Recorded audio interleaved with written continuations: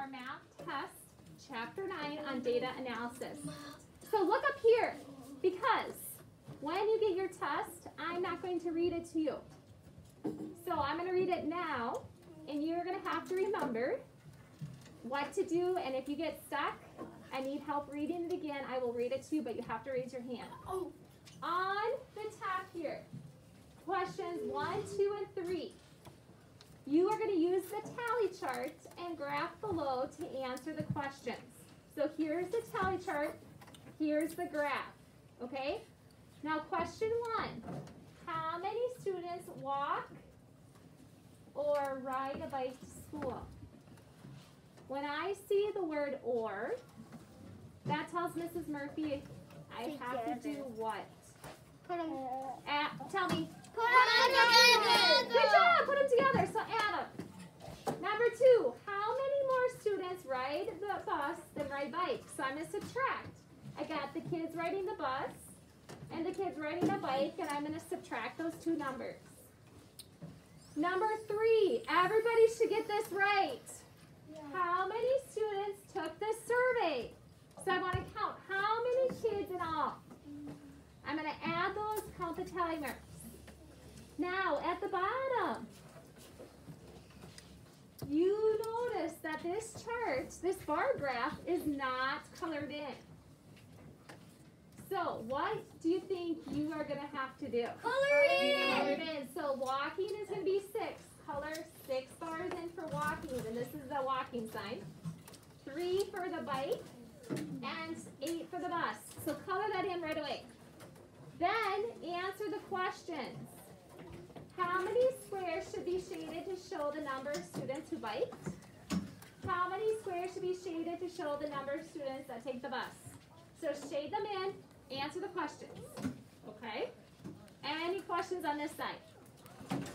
Okay, on the back, you are going to use the picture graph to answer the questions. Each picture is 1 vote. So here are shells found on the beach. And so look at the different kinds of shells. They don't have numbers down here, but you can count them, okay? Here's the label over here. So don't count these as 1, 2, 3, 4. Would that be right? No. No. So this one's like the label. So you start with this one where it's white. So it'd be 1, 2, 3. So don't get tricked on that, because I could see how that would kind of be tricky. So answer, which shell was found the least often? How many total of this shell and this shell were found? So it's total you're going to add. Okay? How many total shells were found? So the total number. Okay? And then the last one is the line plot. So here's our line plot. Number of pets students have. So here's the number of pets. Remember, the X's are the students. So number 9 says, look at the line plot. How many students have 1 pet? So I'm going to find 1 pet and count the X's for the students. How many students do how many pets do most students have? So I want to look to see which one has the most. And then I'm going to circle that number of pets. Okay, this test I think you guys will do really good on, because I feel like this chapter you guys really understood it. Just make sure you read the questions, every word. And if you get stuck on a word, for example, least, raise your hand. I can help you, Mrs. Stewart can help you. We don't want you to get it wrong because you don't know the word. We can help you with the words, we're just not going to help you with the answers. Because it's a math test, right? Yeah. Sorry. It's not a reading test, so if you can't read something, we can help you. This is a math test, okay?